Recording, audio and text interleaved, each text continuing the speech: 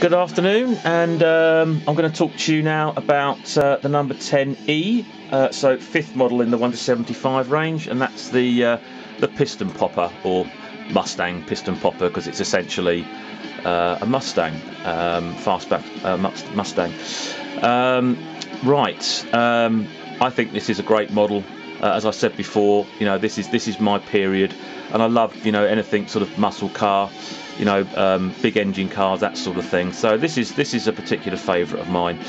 The three box styles you'll see here, the early I box, then we went to the J style box, and they also did. This is a generic window box because they actually renumbered this in the sort of the late 70s, early 80s, and it became number 60, and that was mainly for the American market. And you will see the piston popper, in a blister pack, or the American generic type boxes, but it is exactly the same casting basically. And as you see here, they just introduced it with flames and one or two other things. So that's quite an interesting variation. Now, as for the models here, okay, we have a pre-production in orange. The normal issue is the blue. The white is it's not a colour trial of pre-production. Some people think it is, but it's not. It's just a very, very rare issue. Some people have told me that it appears in like a multi-pack or something. I've never seen it in a multi-pack. Whether it was actually issued in an I or a J style box, then we don't really know. If you've got information that I don't know, please enlighten me. I'm quite happy to share it with around the world with people. So it might be nice to get perhaps something from the horse's mouth about the white piston popper. All I can tell you is it is a very rare colour, and also the yellow one here, which is again is a later issue. Okay, now this hat does come with tampo prints as well in a later issue. So to get it without tampo prints again is very difficult. Now we'll talk about the pre-production one. And the first, obviously the first thing you see is obviously orange.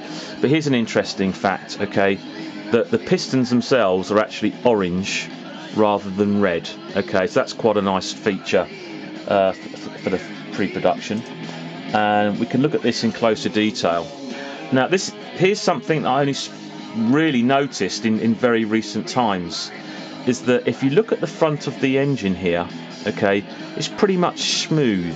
Okay, the later ones had these sort of slats across here. Now, I like to, well, I would assume that this is a radiator. It's a radiator top, because you can see the little radiator cap there. So, I think that's a radiator. Pre-production models, early issue models, they'll be smooth here. Now, very interestingly, the box artwork shows smooth here. Isn't that fantastic? Okay.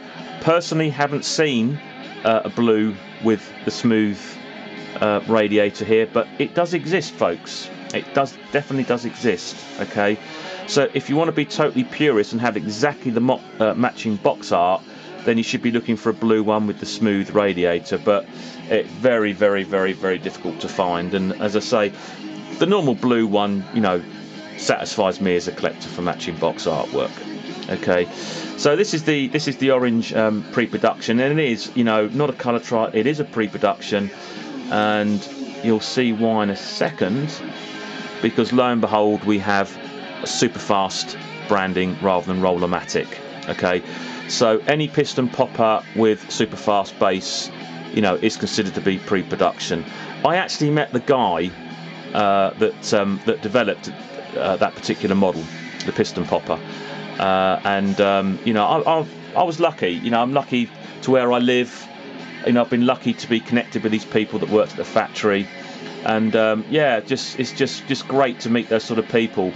And he actually developed the Rollermatic range. And funny enough, I did actually have a prototype Rollermatic of the Wildcat Mustang with window wipers, which I did sell probably about 10 years ago, and it's tucked away in a collection in Germany.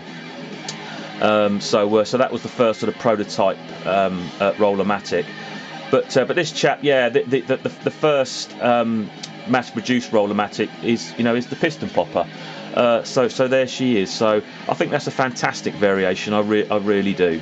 Okay, and we'll just go back to the main picture there. Okay, the iBox, I didn't find any variations. It may well come, you know, without the new text. I don't think I've seen that. Again, if you've got one, let us know. Went into the J, not seen it without new, because it wasn't a new model in the J box. So that covers the piston popper. I think that's a lovely little model, and then we'll move on to the Plymouth police car, which I'll do on the next post. So thanks for watching. See you soon. Bye bye.